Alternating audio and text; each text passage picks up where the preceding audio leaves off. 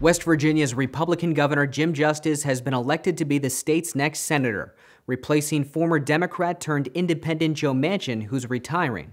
This race is a long-expected flip for Republicans as they try to win a majority in the chamber. Justice won his governor's race in 2016 as a Democrat. In August 2017, he made a surprise announcement at a Donald Trump rally that he was changing parties.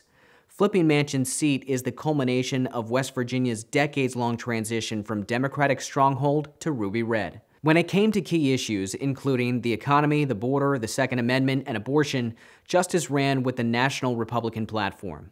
He criticized the Biden administration as weak and promised to help West Virginians with America First policies. Justice owns more than 100 businesses around the state, including the Greenbrier Resort.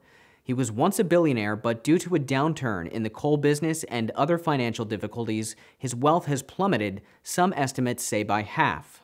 Justice ran against former Wheeling, West Virginia Mayor Glenn Elliott, who has multiple degrees from the University of Pennsylvania's Wharton School of Business and a law degree from Georgetown. Stay up to the minute with the SAN app or our website san.com, where you can use our interactive map to check results for president, Senate, House, and governor's races at the state and county level.